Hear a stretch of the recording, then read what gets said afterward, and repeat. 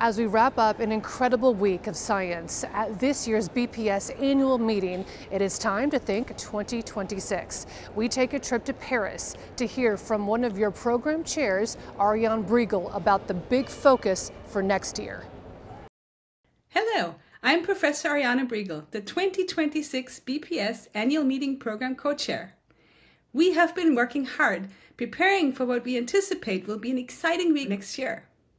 Together with my co-chair and our committee, we are putting together a robust science-centered week of symposia, sessions, and poster presentations and platforms. We will be highlighting, for example, biophysical research in and at membranes, and taking a closer look at intrinsically disordered proteins. We will offer a broad spectrum of topics, including new technologies, applications, and research to showcase the most compelling science of the year. The Biophysical Society team is working tirelessly to making this annual meeting the premier global gathering of the biophysical community.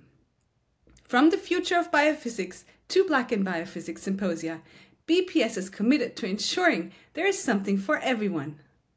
I hope you've had an engaging and insightful week in Los Angeles, and I look forward to seeing you for BPS 2026. Ilya, over to you, my friend. In thinking about programming for the next year, what we thought about is it's an incredibly exciting time to be a biophysicist.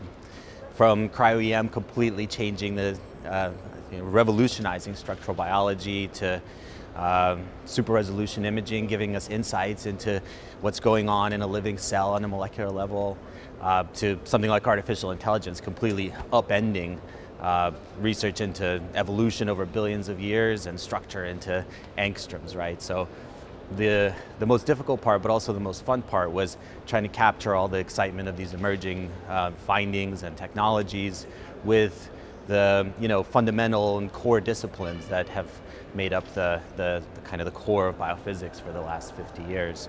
The main thing that we're responsible for in planning are the symposia and the workshops.